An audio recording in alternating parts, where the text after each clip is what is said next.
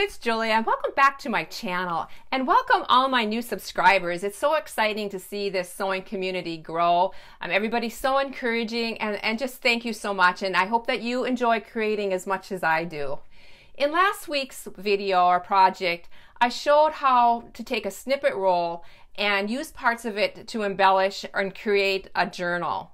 There's so many wonderful things that you can do with a snippet roll, and I was the luckiest one to be able to have this gifted to me.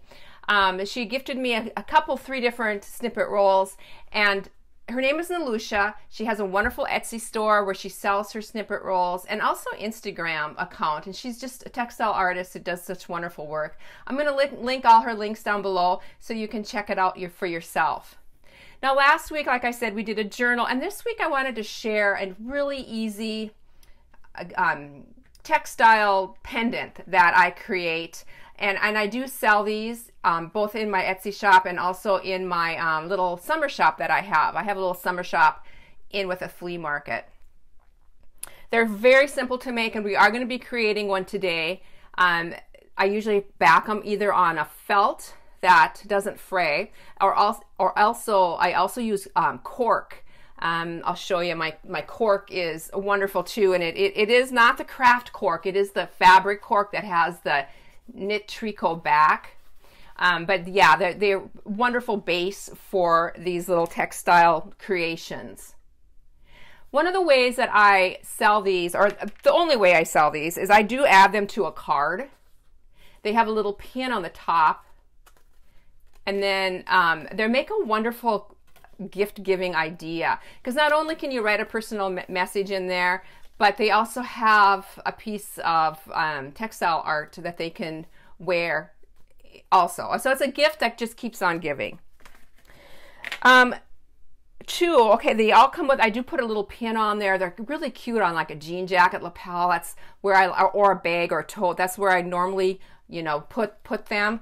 But you can also take that pin out and stick in like a ball chain, so they can be worn as a pendant or a necklace as well.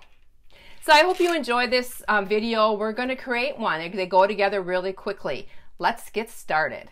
I'm cutting approximately 1.25 inches off of the snippet roll. Now these snippet rolls that Nelusha makes are packed with really interesting threads, and so I know I'm going to be able to create off that center part. I'm just kind of just seeing which background I want, and I did decide to go with the cork.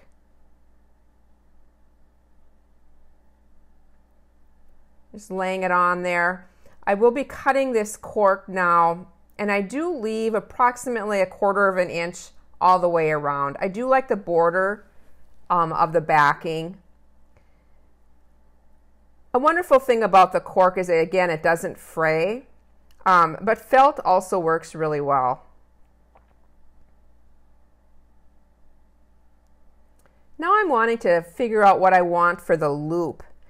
This is like a twill tape or like a trim that looks like a measuring tape. Again, I'll link that down below. This is wonderful to just create with, and it makes a wonderful loop for the top. Or this trim or any kind of lace works as well.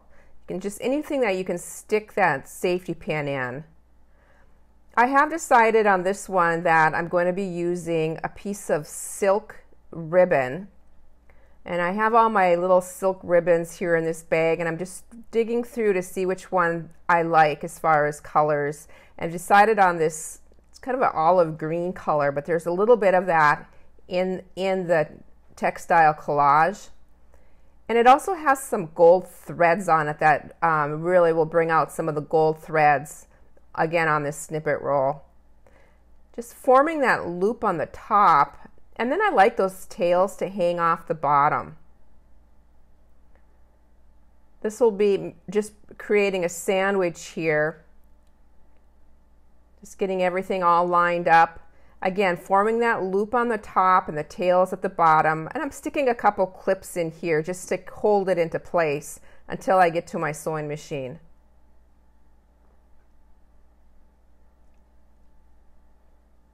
I will be stitching this now all the way around using just my regular sewing machine, regular foot, and a zigzag stitch.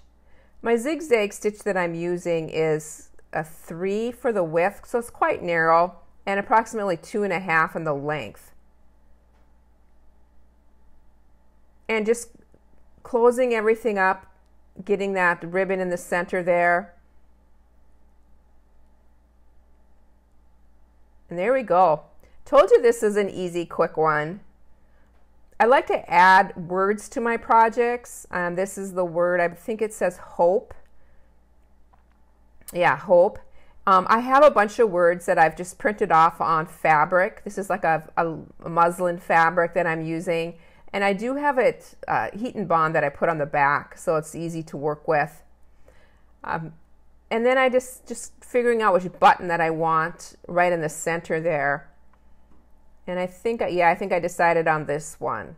So this is going back to my sewing machine, and I'm going to sew that around that word hope, and then also hand stitch that button on. That button has a shank on it, so I will be hand stitching that into place.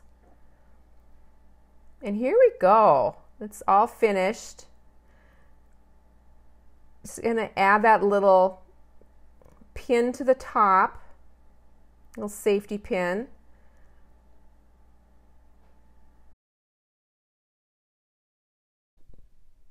I wanted to share how I'm adding a little bit of color and interest to the front of this card and this envelope. I have my distress ink, and I decided on a green colored. A stencil, any stencil would work for this. I am using a makeup brush to get that ink into my stencil. I find that these makeup brushes just work really well for this, and an inexpensive way to do it. I am not covering my whole card. I'm just putting just little pieces in the corners, and I'm going to add a little bit to the corner of this of the envelope as well.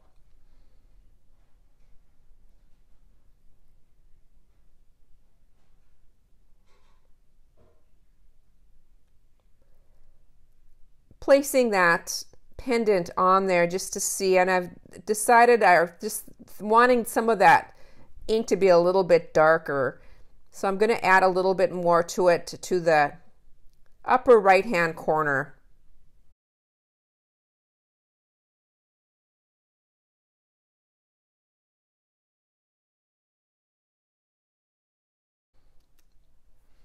I want to add a couple just a couple holes to the top to put my pin in. Just adding some marks where I want to put where I want those holes to be punched. And now I'm punching my holes. I'm off camera here, but I just have a regular punch and just punch in a couple little holes. And now it's just to get that safety pin. You want your safety pin to be upside down, so I am changing that. And then we'll stick this safety pin through these holes and clip it. And now it's all ready. I will stick this in a cellophane little baggie. And there it is. I hope you enjoyed this, everybody. I know it was a quick way just to make a little textile pendant. These textile collages are so fun, and they're so packed full of just threads and little bits of fabric. And you show you some more ideas here. I hope you all have a great week. I hope you have a chance to create.